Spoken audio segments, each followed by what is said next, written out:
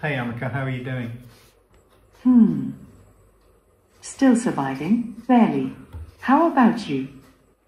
I'm intrigued because I believe you can see a lot of things in the room now. Can you describe this room for me?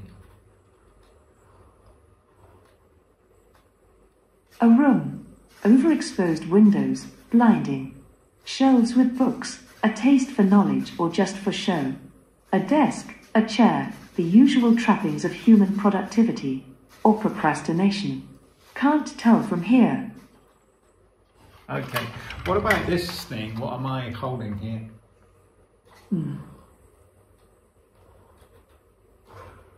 A relic of a bygone era. A toy robot. Quaint. Metal and nostalgia in your grasp. Pretty good. I'm going to try one more thing. I've got a thing here. What do you think this is?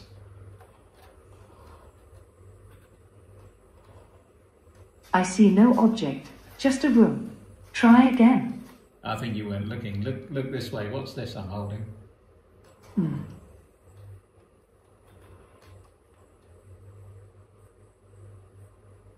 An anatomical model of a human head, quite the detailed one. Fascinating, isn't it? How the organic is replicated for study. Fantastic. I've heard you can also change your voice to the voice of famous people. Can you give me a demo?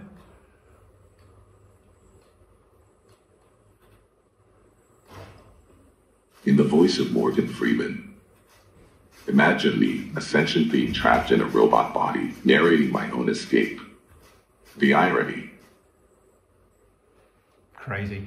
I want you to talk about robot rocket ships blasting to Mars and discovering plutonium. Yeah. But do it in the voice of Elon Musk, please. In the voice of Elon Musk. Imagine, if you will, a fleet of robot rocket ships, each one smarter than the last. They blast off to Mars, not just to explore, but to discover secrets hidden beneath its dusty red surface. What they find could change everything we know about life in the universe. Okay, switch to the voice of SpongeBob SquarePants.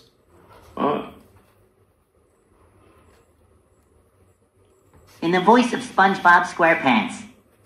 Oh boy, oh boy, oh boy. No, Imagine robot rocket ships zooming to Mars, finding all sorts of wacky and wonderful things. Maybe even a space change jellyfish or two. Stop a moment. Okay. Give me a long ranty speech in the style of Donald Trump, but using SpongeBob's voice. Well, in the voice of SpongeBob SquarePants, but channeling Donald Trump. Go. Folks, let me tell you, nobody knows robot rocket ships better than me. I've seen them. They're huge, the best. We're going to Mars, and it's going to be fantastic. We're going to discover things, big things. And let me tell you, nobody loves Mars more than me. It's true. We're making space exploration great again. I'm ready, I'm ready, I'm ready. Okay, go back to your ordinary voice, thank you.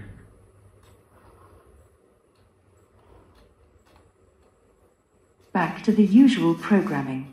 What's next on the agenda? Thank you, Ameca. I think we've seen enough. Ah.